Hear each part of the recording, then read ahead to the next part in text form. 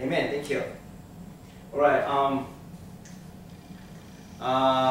Since last couple of weeks, we are starting to learn about the important people in the Bible. We discussed about Joseph's life, and last week we talked about Jacob's life. Also Jacob and his twin brother Esau's stories. And today we are going to a story. We are talking about the story about two sisters, Leah and Rachel. Leah and Rachel is also the wives of Jacob. We talked about so many things last week about Jacob and his family, very dysfunctional families. And then today we are going to mainly talk about his first wife, Leah, and also a little bit talk about second wife, Rachel. And this is, we just read, the scripture we just read is how Jacob finally met these two sisters. If you still remember, last week I talked about, why Jacob ran away from his home, because he stole the blessing, his father's blessing, Isaac's blessing, from his older brother, twin brother Esau. Esau was supposed to receive the father's blessing. Somehow Jacob's mother and Jacob kind of as conspiracy, they stole the father's blessing. Actually, they was supposed to go to the Esau. So Jacob ran away. So actually, Rebecca, the mother, told him, "You better go to your uncle's house, Laban." So his uncle, Rebecca's brother.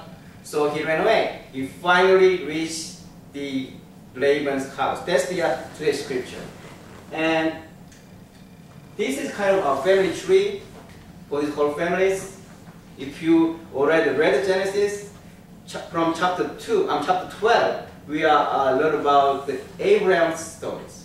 So the grandfather of Jacob is Abraham. Abraham's story is starting chapter 12. I will talk about Abraham's life maybe next week. He just started Isaac, and his wife is Rebecca. Abraham has actually Sarah is his wife, but like Rachel or other women, she could have a baby. So Abraham had a baby with his third baby. So he has two sons, Ishmael and Isaac. As you may already know, Ismail is the father of all Islam countries. Okay, so Isaac has two sons, Jacob and Esau. Esau was the first son, but Jacob kind of stole his birthright. So Jacob inherited all things from the Isaac. And then Jacob has actually 4 wives. And he has 12 sons and 1 daughter. So this is all his sons. And as you know, Joseph is here. We already talked about the Joseph story 2 weeks ago. This is their family tree. So now Jacob's family, his own family. And we'll talk about later about how he married to Leah and Rachel. We'll see this picture later. He looks like a Muslim, not a Jew. They are Jewish, okay. They are actually from the same, origin. So Jacob finally meets Rachel. So we just read this scripture, right? So when Jacob saw Rachel, he was so pleased, and then he finally reached his uncle's house, Laban's house, and then they are relatives. So Jacob said, "I'm going to work for you, uncle." And then the uncle Laban said, "All right, even though we are family members, I'm going to pay you for your work." So Laban asked, how do I pay you? What? No, I have a question. Okay. Isn't Jacob and Leah and Rachel are cousins? Yes, kind of cousins, yes. And right, so Laban said, I will pay you. So what do I pay? How do I pay? And then Jacob said, Jacob really liked Rachel. So give your daughter as my wife. I want to marry with your daughter, Rachel. So Laban said, okay, if you work for the next 7 years, my daughter Rachel is yours. So Jacob really worked hard. And then at this point, in the Jewish families, the older sister must marry first. So for next 7 years, if Leah cannot find her husband, she got trouble. Because the younger sister, Rachel, has a fiancé. She will marry to the Jacob in 7 years. So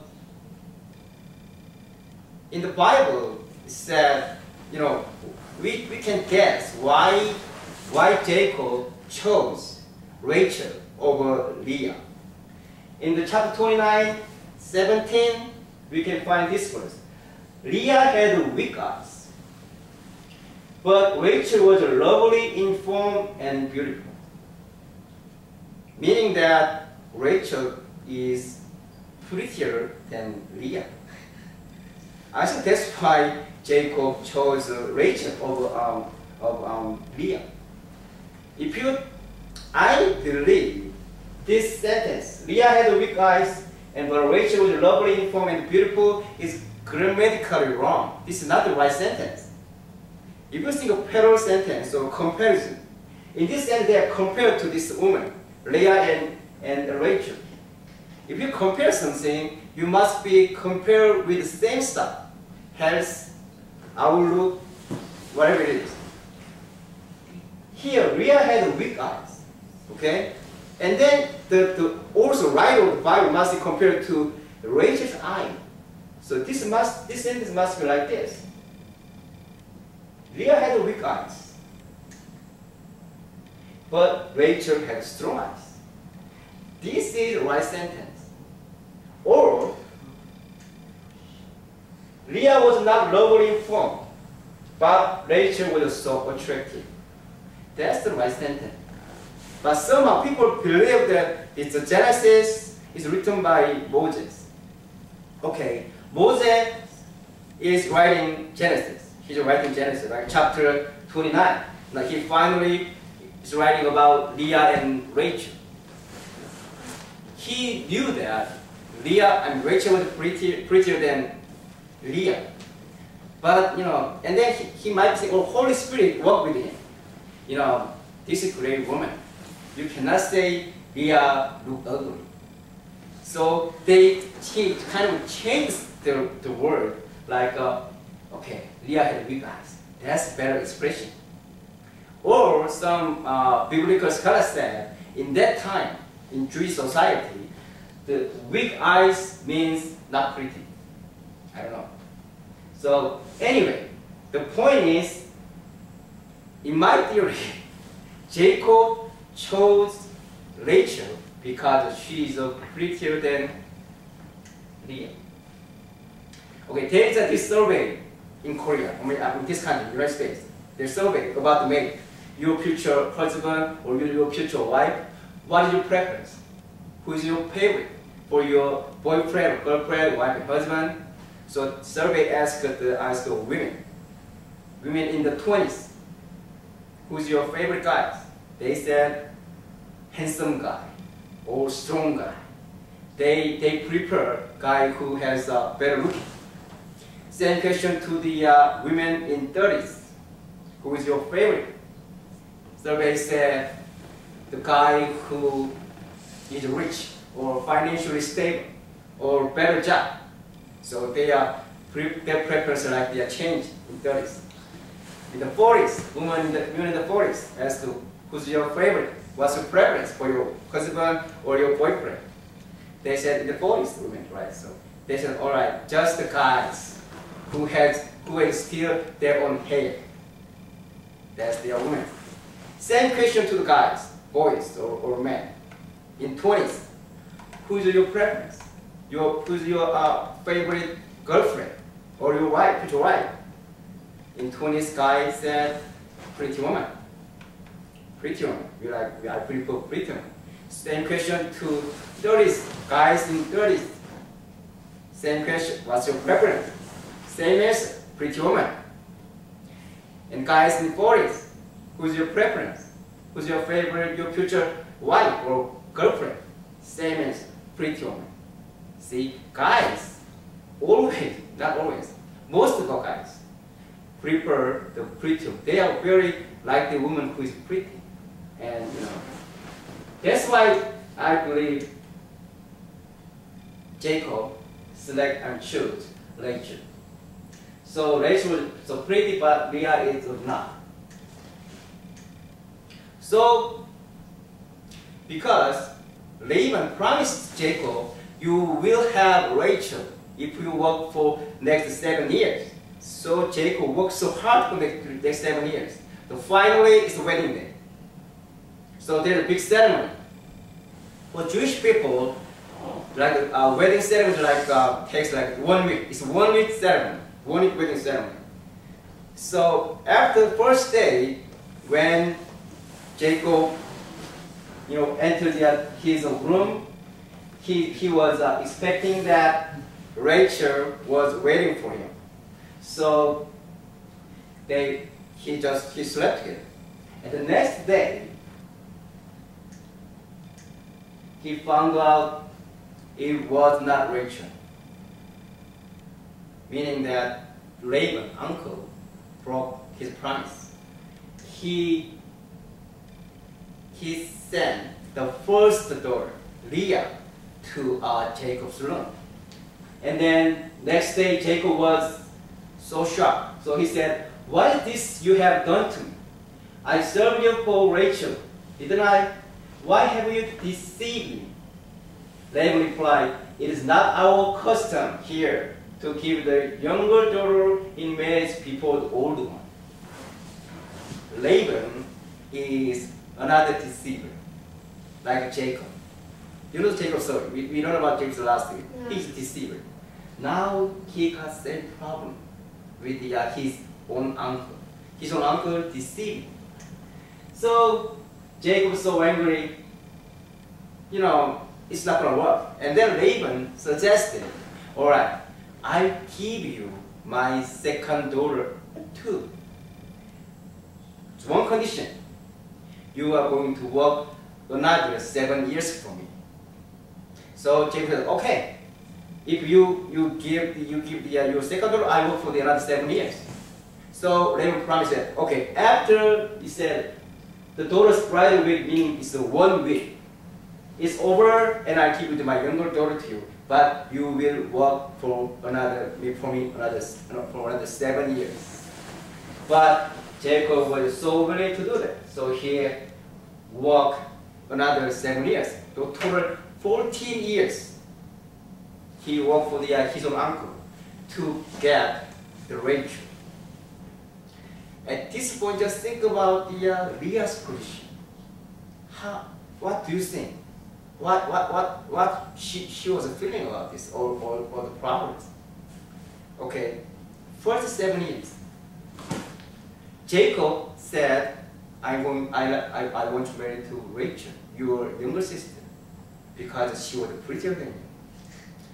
And then next 7 years, in the first 7 years period, Leah always thought, I have to get married before my younger sister get married to Jacob, because their custom, the older sister must get married before the second younger sister.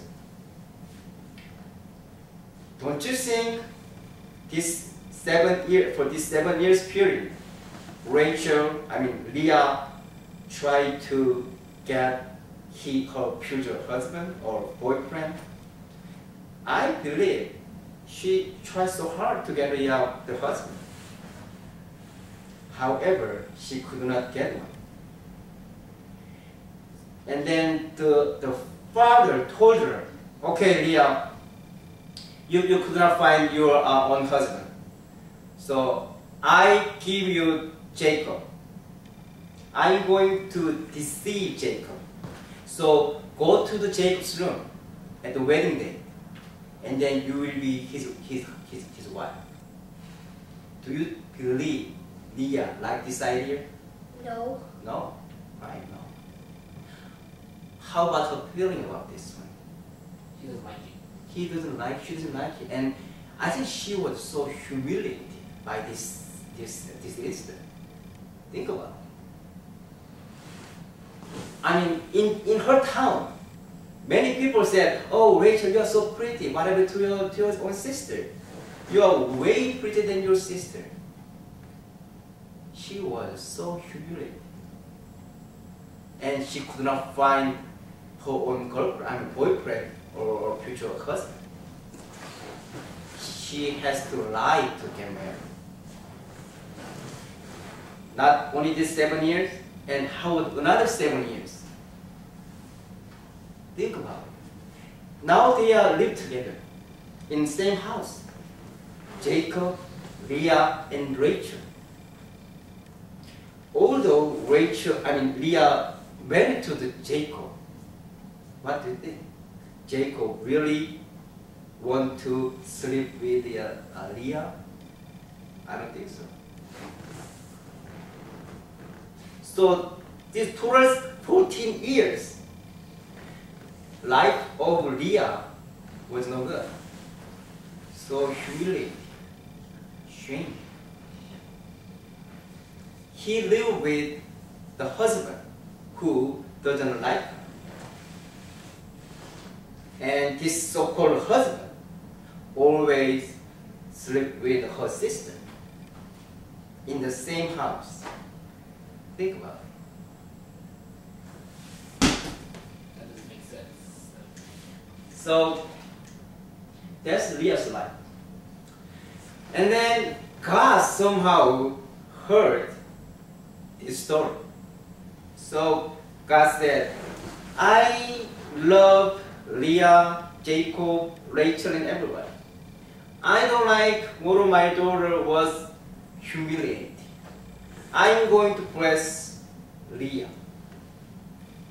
So what happened? Although they lived together, somehow Rachel could not get pregnant. She was a barren.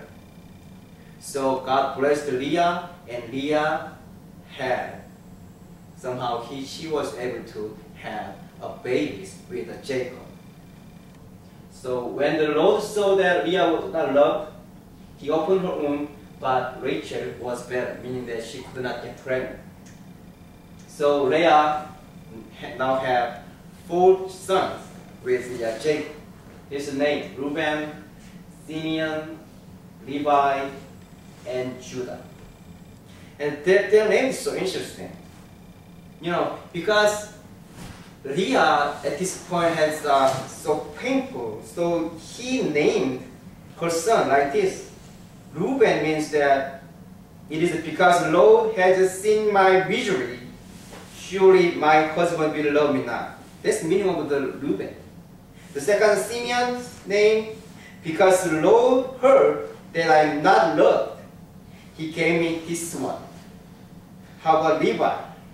The meaning is that now at last my husband will become attached to me because I have born him 3 sons. So until he had 3 sons, he believed that her life still so miserable. And finally he had Judah. She named in a good way. The Judah means that this time I will praise the Lord. When she had the 4th son, she finally thankful to God. So now we have another problem. How the Rachel's feeling. She was so painful. When Rachel saw that she was not bearing Jacob's any children, she became jealous of her sister. So she said to Jacob, "Give me your children, or I'll die." That's Rachel's. That's Rachel's personality. She has no patience. She has no patience. She wants a baby. But the Jacob's reply, "Am I in the place of God who has kept you from having children? I cannot do it. That's God's job." That's Jacob's response. Then Rachel has another idea. "All right, I give you my servant, maid servant. Sleep with her and have a baby. That will be my family." So now Jacob has third wife. So Jacob had baby with Bilhah, the servant of Rachel. So this is Jacob's family. So Leah, older sister. This is Leah's servant Zilpah, and Rachel and Bilhah. These are four women, Jacob's wives. So Leah had 6 sons. And Leah's servant has 2 sons. Rachel, later, she finally got pregnant. And she has Joseph and Benjamin. Joseph is the son of Rachel. And then Bilhah, the servant of Rachel, also had 2 sons. Those 12 sons is origin of Jewish's 12 tribes. They are main tribes for the Jewish people. So now this is Jacob's whole family. We already learned about Joseph's life. Joseph he got a different dress. You remember that? Jacob was the favorite son of Jacob. Because Jacob so loved Rachel. Rachel couldn't have a baby for a long time. So finally Rachel has baby, Joseph. Jacob so loved his son Jacob. That's why the other sons so jealousy on Joseph. So now everyone has babies, children. But Leah was so different from Rachel. Leah knows how to wait and patience. Wait until God answered her prayer. Leah so wanted that Jacob loved her and took care of her and want to have a baby with Jacob. If you in the Bible said Leah was not really popular girl, but Rachel was so popular. Rachel was so pretty, but Leah was not. So in people's view, Rachel must have better life. However, God has a different idea. As you saw already, Leah's first son is Judah, right? Judah is later. The Jesus, our Savior, is actually Rachel. Leah is grandmother of Jesus Christ, not Rachel. Jacob's son, first son Judah, is Judah's body. Jesus was born. So meaning that Leah was grandmother of the Jesus Christ, not Rachel. What a great blessing. Many people said in her town, Rachel was prettier, Rachel would have a better life. Rachel was so popular, guys loves her. But Leah's life, she wasn't pretty, she wasn't popular. However, she knew what God thought. What God had, she knew that God had planned for her. Great plan. Great plan. We couldn't see it. And somehow Leah has the ability to wait. Be patient. As you saw, Rachel doesn't have big patience, but Leah knows how to wait until God answered her prayer, until God blessed her. She had no idea the Savior, our Savior, Jesus Christ, was born around her family life. But later, about 4,000 years later, Jesus Christ, our Savior, is born. And Leah's line, not Rachel's line. This is if you go back to Gospel of Matthew, in chapter 1, verse 1, 2, this is all about the record of genealogy of Jesus Christ. See, Jesus Christ, the son of David, the son of Abraham. Abraham was the father of Isaac, Isaac the father of Jacob, Jacob the father of Judah and his brothers. That's Judah is the Leah's son. Okay, this is her family line of the you just talked about. So Jacob, 4 wives, Leah, eldest sister, Judah, 4th son, King David. We'll talk about King David maybe 2 weeks later. And King David, King Solomon, kings of Judah, finally Jesus Christ. So Jesus Christ is coming from here, Leah's line, not Rachel's line. Rachel's is, yeah, he also had a great son, Joseph. Joseph's a great son. Joseph's line, you will see the Joshua. The next, the reader after the Moses. So this is Joseph, Rachel's line. Joseph, Ephraim, and this line we'll see Joshua, the great leader of the Jewish people. So we'll see, I will talk about King David and King Saul maybe next week. And we'll talk about Joshua. We'll talk about Abraham. So Abraham's over here. And we'll also talk about some other people in the Bible. So Leah's story, many, especially this world, especially this time, especially younger people, they are so, concerned about the outlook. Pretty woman, handsome guy. But as you see already, the God was not really interested in the outlooking. He always sees our heart. What is in your heart? Spiritually. God, Jesus Christ, Holy Spirit is inside you.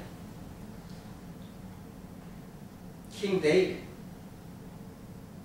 made so many mistakes, but God really loves King David. Jacob had so many mistakes. He's deceiver, like his name, but God really loves him. We'll talk about later. King Saul is a different story. Moses, he murdered his own people, but God raised him as a leader of the whole Jewish people, because God always sees inside of you, in your heart. In your heart, you are really follow His true word, Holy Bible. Are you really loves our God? Can you feel it, or can you recognize that He is inside you? I will talk about born-again Christian. What is born-again Christian?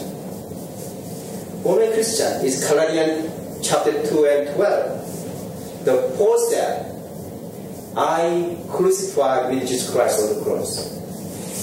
I died already. And Jesus Christ will lead.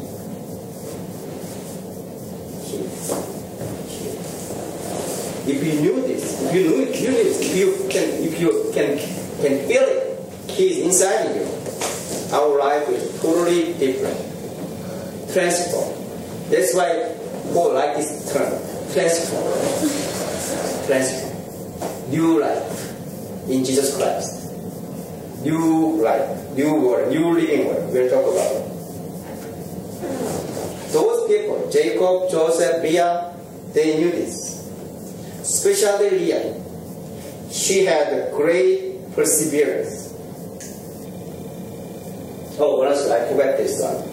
Another thing about Leah and Rachel. Actually, Rachel is died earlier than Leah. When Rachel died, she buried on the way to the Bethlehem, meaning that nowhere. We don't know where she buried. Somewhere way to the Bethlehem. But Leah was buried with Jacob. When Jacob died, he instructed his sons, I will bury with my ancestors like Abraham or Isaac, but at the same time, I want buried with Leah, not Rachel.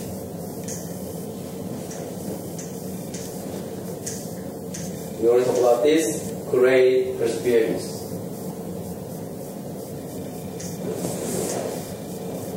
That's the toughest one, very hard one for the Christians, because we don't like to wait. But in the Romans chapter 5, 3, why don't we read this verse and they will wrap it up today? Okay? Start. Not only so, but we also rejoice in our sufferings, because we know that suffering produces perseverance. Perseverance, character, and character, hope. Amen? Amen? Thank you.